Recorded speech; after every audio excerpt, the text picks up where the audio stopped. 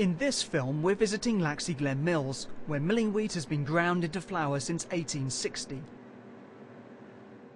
Once the milling wheat has been brought to the mill by the farmer, it's stored in these huge silos, which are such a fantastic feature of the mill. It's then cleaned to remove the chaff and soil and soaked overnight to encourage the grain to loosen so that it's ready to be ground into flour. Sandra Donnelly is the manager at Laxey Glen Mills. This is Laxey Glen Flour Mills, and we grind up wheat that the Isle of Man farmers have grown, and they bring it in and we grind it up into various types of flour that are used for bread, pizzas, anything that flour is used for. The whole milling process probably hasn't changed over the past 3,000 years, apart from the only thing that's changed is maybe the energy that's used to actually run the milling process. But the actual process itself, we've gone from stones to actual iron and steel rollers, but that's the only change that's happened. It's a very basic process. The wheat is broken open, which releases the largest amount of flour. The brown outer skins is taken off, and then the white inside of the wheat grain is gradually ground down with special rollers until it's small enough and fine enough to pass through a very, very fine piece of nylon. When you take off the outer brown husks, that is removed and used for animal feed. That is very high in protein, very high in fibre, and that goes to animal feed. The white is then made to make white flour, but when we're making brown flour, we add the brown outer husk back in to make brown flour, and that is what you call wholemeal flour, because it's from the whole grain. To go from one grain of wheat to flour takes probably about 20 minutes.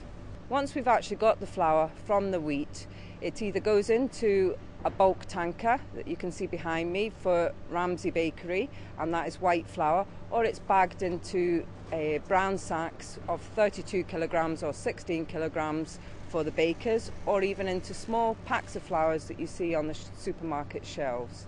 The whole milling process is very, very automated now, where in 40 years ago there would have been about 45 staff working at Laxey Glen Mills. There are now only 7 members of staff here that bag the flour, bag the animal feed, take the wheat in when the farmers bring it in. It's all very automated.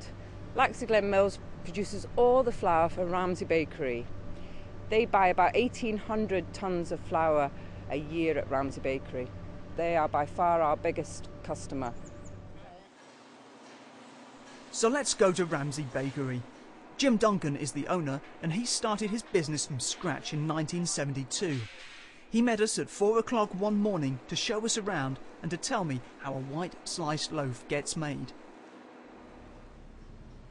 White bread, obviously white flour, water, yeast, salt, fat to help the shelf life, to keep the keeping qualities, and also there are some other ingredients which we call emulsifiers, which enable us to mix the fat with the water.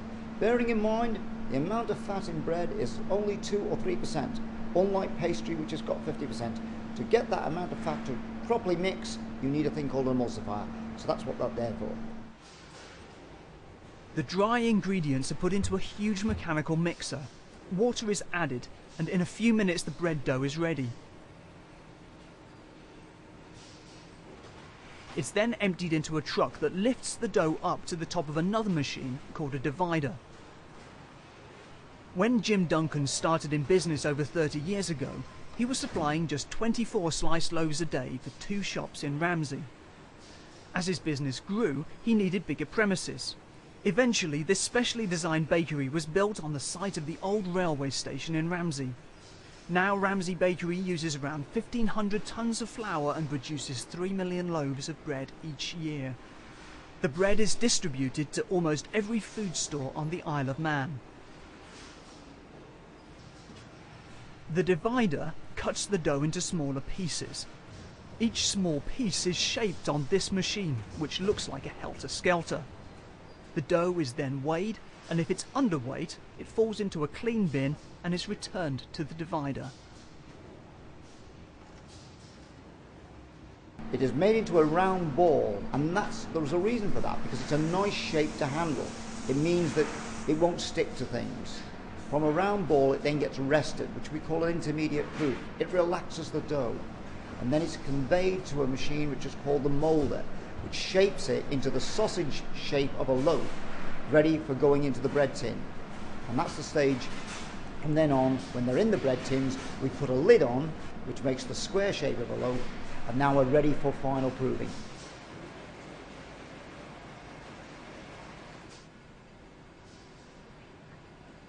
The prover is the place where it rises. It's in there for about 1 hour and 6 minutes. This is a warm cupboard with humidity, steam in it. It rises to within 1 inch of the top of the lid. Now we're going into the travelling oven. The travelling oven will take the bread in automatically, and there we will bake for 26 minutes. After 26 minutes, the bread automatically comes out. Then go down to what we call a suction depanner, where we blast each of the tins with air, which makes the loaves pop up like soldiers, almost like a pop-up toaster. They settle back in the tins, and then a suction depanner sucks the bread out of the tin. The tins go on one track, the bread goes on another track. We've now divided the tins from the actual loaves. The tins are returned back to the original machines called the moulder, where they're refilled. And the loaves go into what is called a cooler. And we're in the cooler for approximately 2 hours, certainly not less than 2 hours, till we reach a temperature which is the same as ambient, whatever the ambient temperature is. And at that point, they're ready for slicing. They come out automatically in batches, 18 on a batch. They go down to either a medium thick slice or a toast thick slice. At that point, having passed through the slices, they are automatically bagged by very clever machines. Put the necktie on, check the weight to make sure it's now over 800 grams, finally through the metal detectors, and then they're ready for putting into the baskets and taking to dispatch, ready for delivery. Now the loaves are ready for you, the consumer, to buy. This whole process happens night after night to ensure that you can always get fresh Manx bread wherever you are on the Isle of Man.